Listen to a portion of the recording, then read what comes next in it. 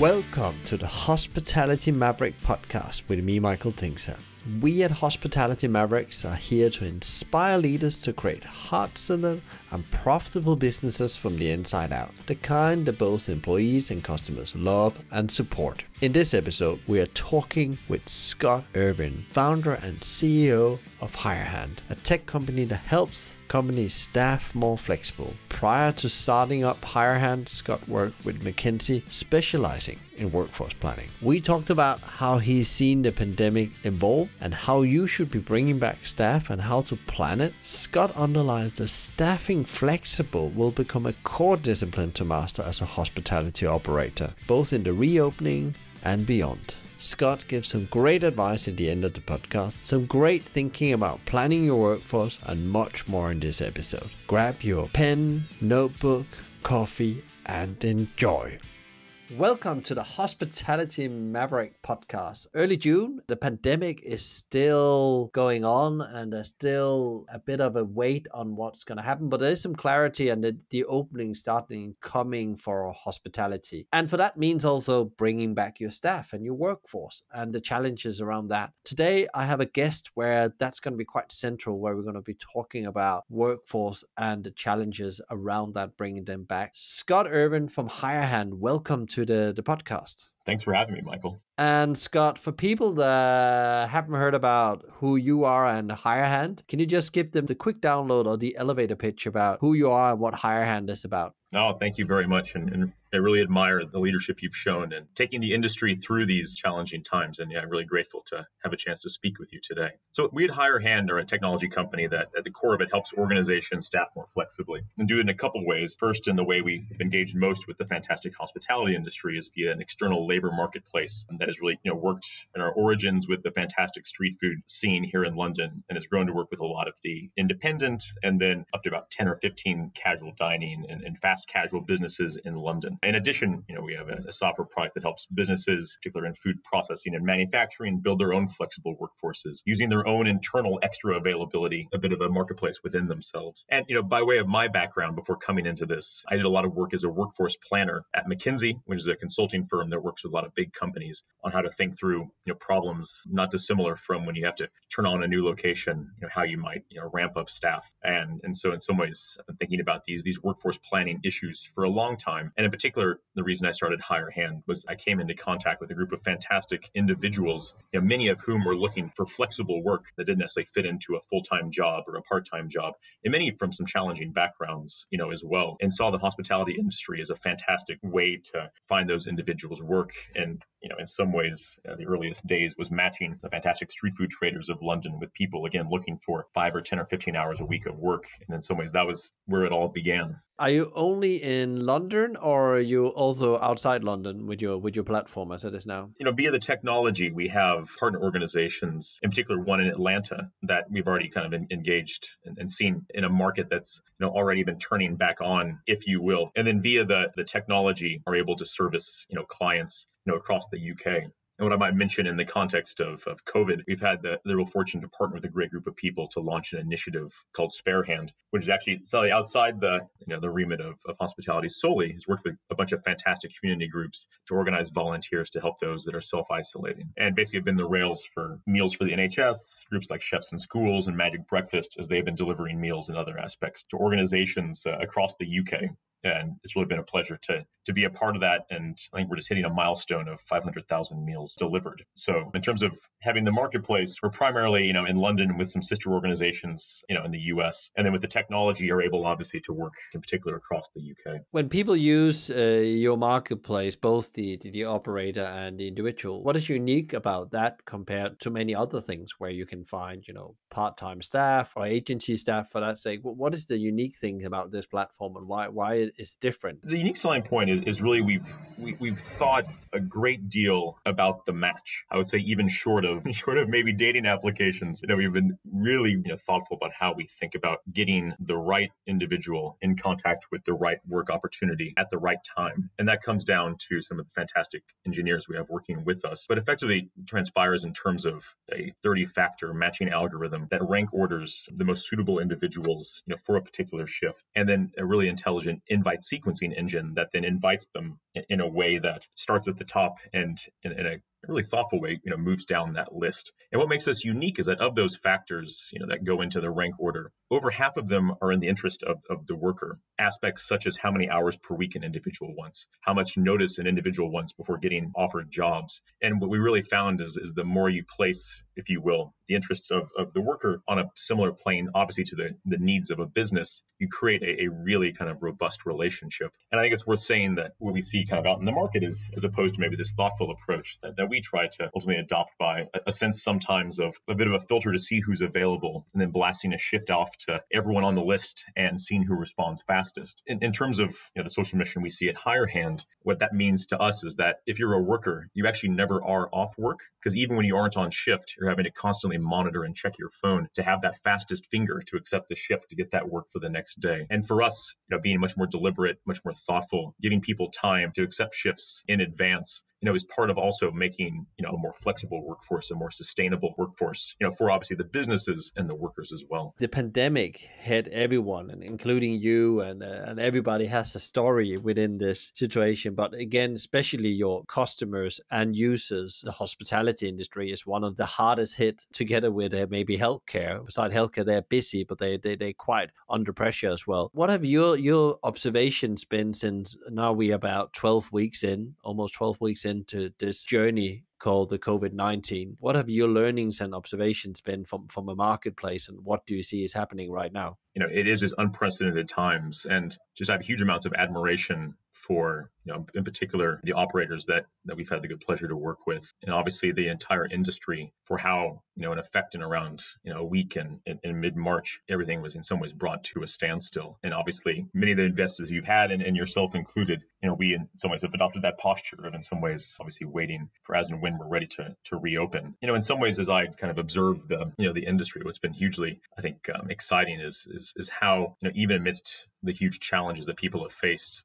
in many cases, the first port of call was how can we contribute? And so many of the kind of clients we work with opened up their kitchens, just like you, to start delivering meals for those who were self-isolating, as we were fortunate enough to use the technology to support in that way as well. And, in some ways, there's something proportional about one of the hardest hit industries also being one of the most generous industries with how it's, allocated, resources at a challenging time to really contribute to the public good. So I suppose, oddly enough, it's really shown the true colors, I think, of a lot of people and the quality of the individuals in this industry that is, it really leaves me humbled to have a chance to be part of it. How would you describe the phase we're in right now? Do you think we're very close to a strong reopening of the industry, or how are you going to see it in the next 3 months going to lay out? Because there's a lot of noise around right now and a lot of uncertainty for many operators, especially sit-down restaurants and normal restaurant facilities as they start to open more within the next couple of months.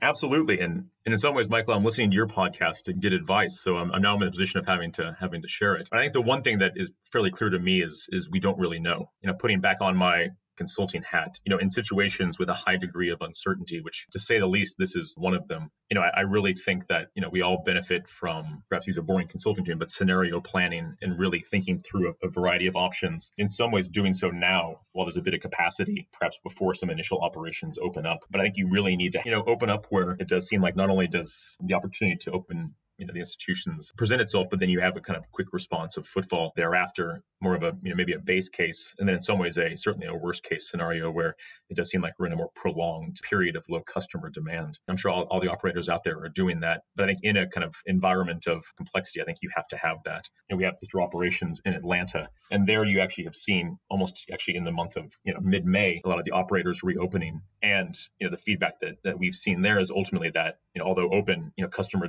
demand was very slow, to return. And so those operators that in some ways perhaps optimistically, either kind of opened hours, secured produce and brought back staff for a kind of as normal opening, quickly found themselves, in some ways overburdened. So I think kind of prudence and caution, and I suppose, not taking one day as fact, but looking for patterns in all of the kind of activity are some of the kind of basic kind of suggestions that I'd make, just because I think it's worth remembering that obviously kind of us opening the doors is not the same as having the kind of the customer demand to ultimately, drive what we need. There's been a lot of conversations about how do you make the customer feel safe and thereby by also the employee. And it's all about this, trust in that it's actually safe for me, first of all, to leave my home, to go out and engage with society again. Can I actually travel safely around? There's all these question. There's also been a situation where there's just too many people in areas. Actually, that scares people away from the area again. So when we talk about trust, which is a very difficult thing because we all need different levels of it. It's like the Maslow's hierarchy of needs. We're in the bottom of it. And to be safe for some people would be different from other people. And that's what I'm discovered here. So what about like staff as they have to come back? What you're doing is like bringing staff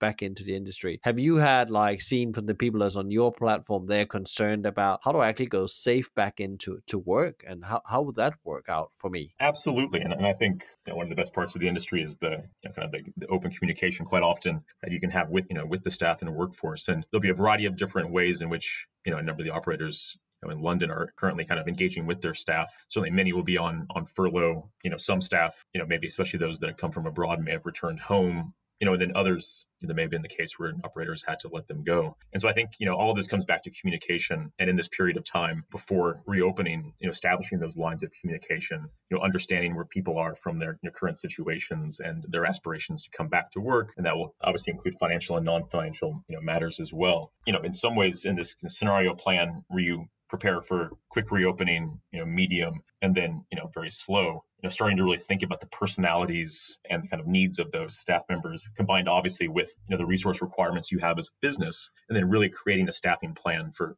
each of those. And I think, flexibility, will be key obviously in all of these plans. And for those that are using the furlough scheme, I think one of the real benefits obviously is the ability from July to bring staff back on a part-time basis. But even that is not without challenge because a good amount of administration required in terms of doing that. And a challenge once you start bringing staff back, for instance, from furlough, will then be making sure you give the individuals when they come back from furlough all of the hours that they have in some ways been brought back to do on a part-time basis. And in some ways, you'd want to do that before bringing the next person back from furlough. So I suppose all to be said, given a lot of these, I think, really challenging in the moment decisions to be made, the more at this time you can kind of map out what could be that future, the better. From your point of view, where you work with these people that goes in and take these extra hours, they are like, the either emergency staff or they're used to add up your normal workforce. Have you seen that, there's already people starting to plan to get, use the flexible workforce you provide more than bringing back their own staff in the beginning? Or is it very, what do you call it, quiet market right now before the opening? Yeah, no, absolutely. I mean, to the extent that, we obviously are in close touch with the clients we work with, and there's a real sense of wanting to, wait and see, what ultimately customers will do. And I think that there's so many different factors at play. A lot of the restaurants we work with in London, for instance, have a deep reliance on, offices and them ultimately providing a lot of the lunch trade and the after hours, trade as well. And so, really wanting to not only understand in general how customers are thinking, but also how major office groups are thinking about bringing people back into London, as and when. In general, the clients that I'm talking to are really looking for caution, looking, primarily at earliest September to really be looking at where they see, operations returning to any way normal. And then the majority as well, their first kind of port of call is to think about how they intelligently use their full-time staff, the majority of which are on furlough at the moment. And I think certainly in the period from July through October, when you have that flexible ability in some ways with the furlough scheme,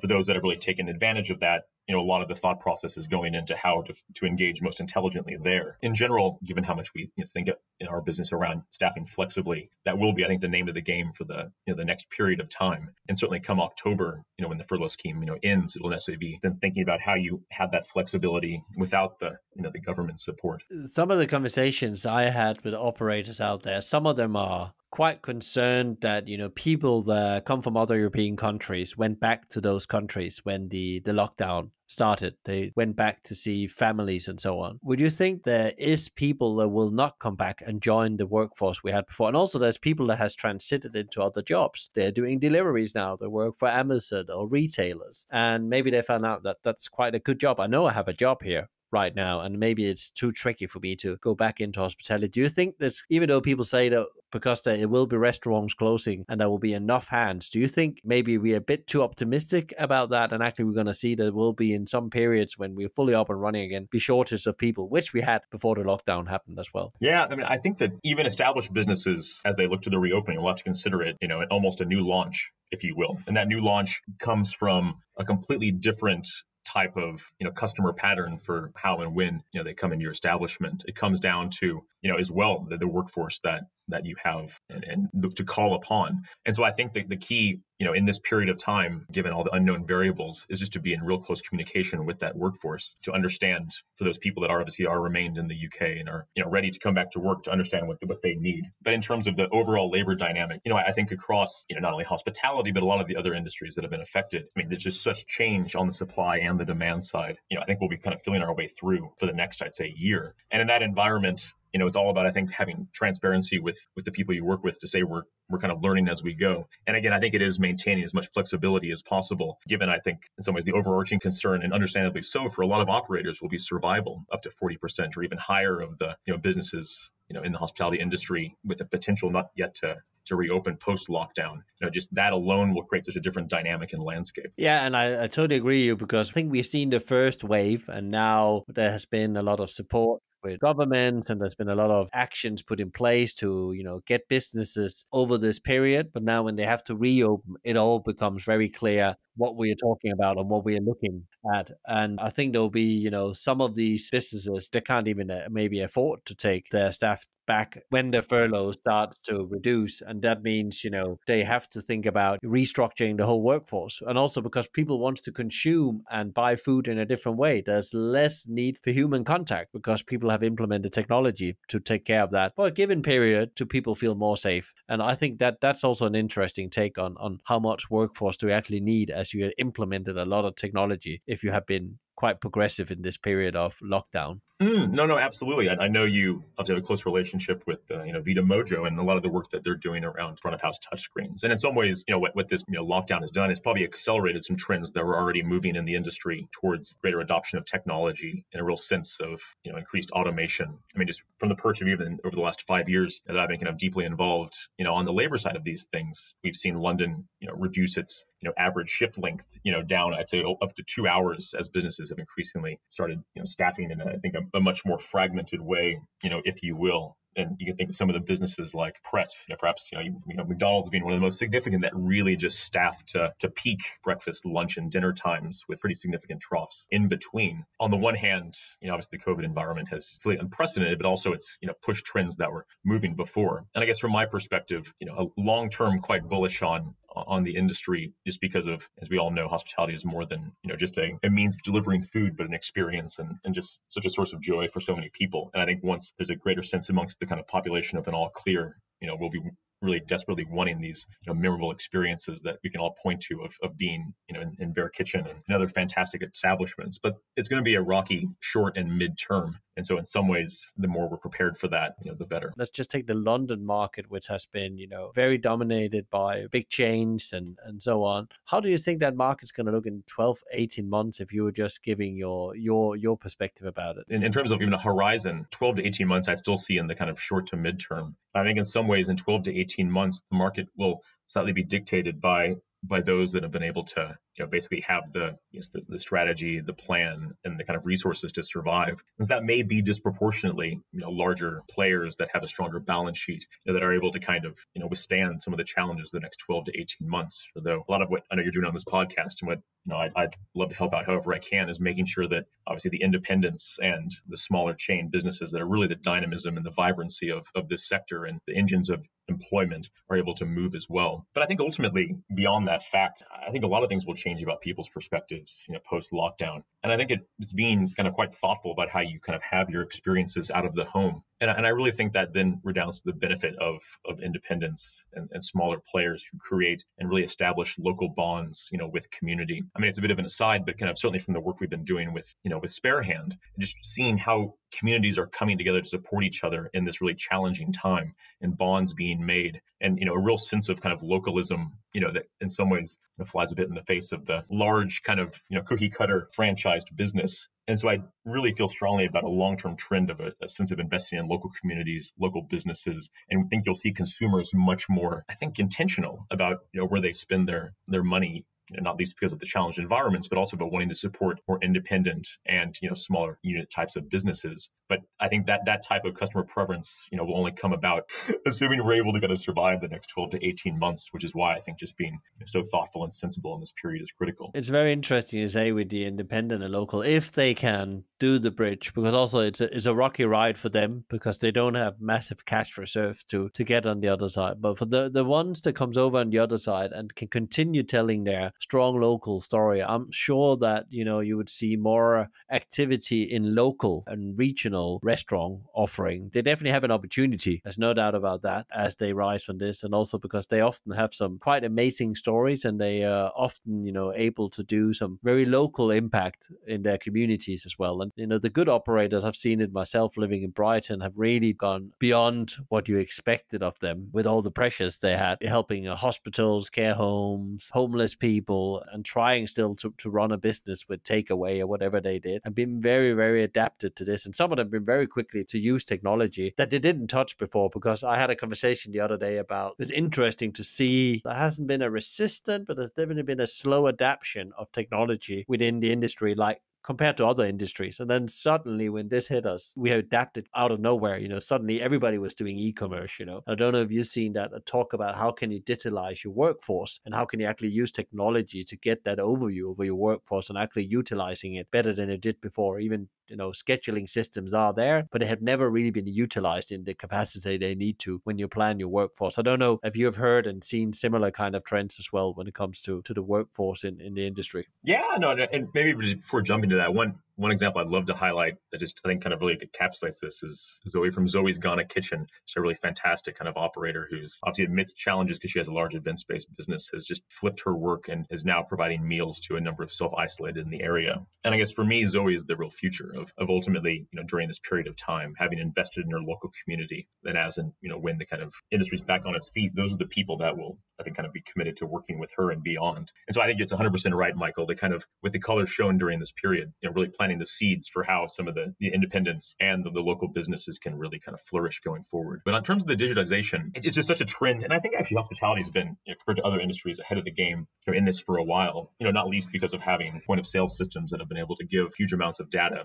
about when sales are coming. And as a result, kind of how you need to think about, staffing up your workforce. For me, I think what's exciting is that the stage we've been in the industry is effectively slightly around how do we get the data right and start to bring in, in certain aspects like you've seen, I suppose, via Mojo and others, touchscreens, and the next stage I think will be how do we really create a positive experience, for a customer that incorporates both kind of intelligence around screens and also around kind of people. And I like to think about the next stage we're probably moving into, in some ways, automation and machines will do what they do best, but making sure people do what they do best as well. And that's ultimately about creating a warm, hospitable environment for people coming to really spend their money with you, really creating a relationship and a bond. And so I think kind of when you start talking about digitizing your workforce, I think there can be a bit of a kind of sense of, oh, yes, it's all happening. But as you start to think a bit more nuanced about it, there are certain things that, perhaps machines can do better. But certainly the human connection that, frankly, most of the people I know that got into this industry for and really kind of keeps them sustained on a daily basis. This actually will always, in my view at least, be done by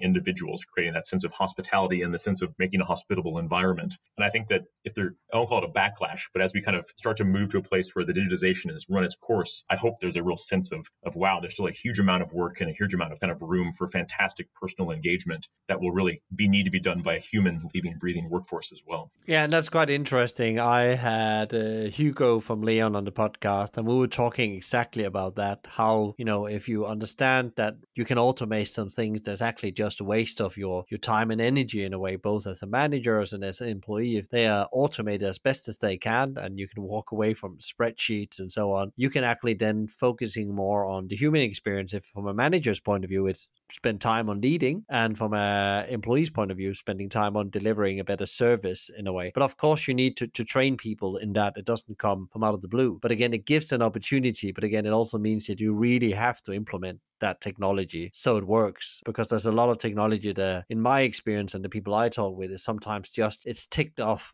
but it's not really implemented, and it doesn't give that effect they are looking for. But also, guess this is the time where people are really adding technology now. That technology also is going to be improved because people are going to be using it more vigorous and efficient than they did before, because now they have to. because they can't get in contact or they can't do the interaction or what it is. They need the technology to do that. No, of course. I think technology will play, this kind of public health role to a certain degree in the next 6 to 12 months. But, in some ways, the technology becomes, more ubiquitous and becomes more standardized across the industry. What's going to stand out is less who has the touchpad, but who has the individual that alongside the touchpad was really engaging and, shared a bit of the kind of story of the, restaurant you're in and asked about your day in a way that, really left a mark. And ultimately, for that kind of critical return customer, it's less going to be technology as a differentiator. It's going to be that personal touch. Maybe this is run a bit optimistic here, but I ultimately think that oddly enough, the more you actually, involve technology in your operations, the more a really,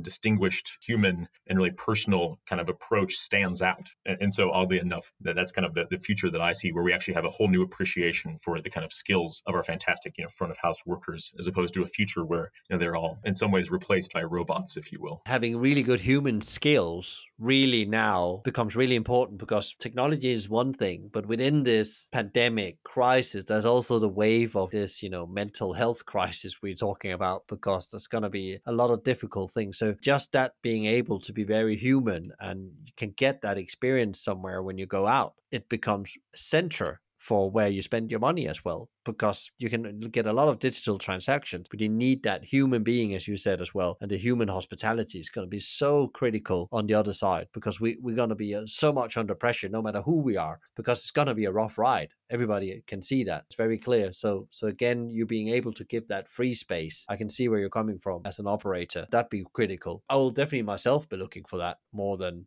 just a transaction. And I think you have to. And I think in some ways, the hospitality sector has shown itself as certainly more than a place to go get food, not least in this, this crisis, given how it's responded, fed the NHS workers, been a source of inspiration for community members. I mean, pubs, have always played that larger role within kind of local communities. As American, it's something I kind of really admired coming, over and seen in the country. And I think that if you think of your operation as a, obviously the means by which you maybe engage the community mostly is by delivering food, but you are a community organization and you're playing this essential role in a time of just unprecedented challenge to community. And if that's the kind of mindset that you take, that people like Zoe I've seen take and others, then it's just a natural kind of like outpouring of that you're going to be a place that's as much about people, obviously, as the delivery of your core service. All this amidst all this, I suppose, the conversations we've had about being flexible, being sensible in the next, 12 months, in particular during this unprecedented time of pressure. But I think, my push is to kind of, certainly as you kind of try to make it through the next 12 months, what will be most important is keeping that humanity amidst the challenge, not letting it get to us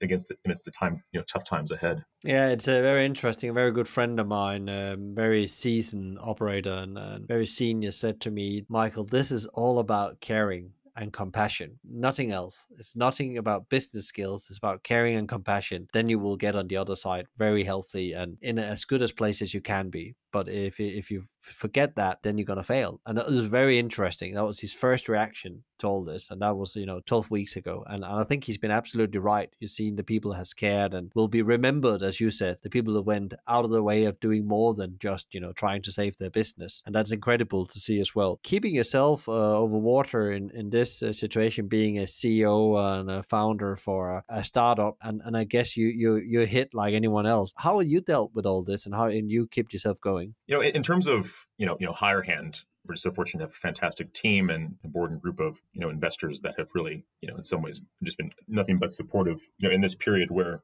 obviously as a service provider to the hospitality industry, we're on pause as well. I suppose in the kind of medium and also long term, I do think that, staffing flexibly, will be a requisite, in some ways to make it through this period and certainly into the future. And even for us beyond the hospitality sector, seeing huge other industries that are now for the first time grappling with some of the questions that, I mentioned hospitality has been grappling with for, a number of years. So for us, I think it's about being present and being, as supportive as we can and being ready and willing to serve the hospitality industry as and when it comes back. And it's also, given the nature of our business, having technology that has application, in a variety of sectors, certainly trying to support there, as well. But I suppose for us, I think it's also been about, like you mentioned, kind of letting go a bit and just in some ways doing what we can to prepare under a variety of different scenarios. And kind of at our best, trying to kind of focus on, caring and being supportive where we can. And I guess for us, the main focus of that has been on, on spare hand, which is, again, working with some fantastic people just to, in some ways, become the rails for a decent proportion of the mechanism by which we're delivering meals to our most vulnerable in the UK.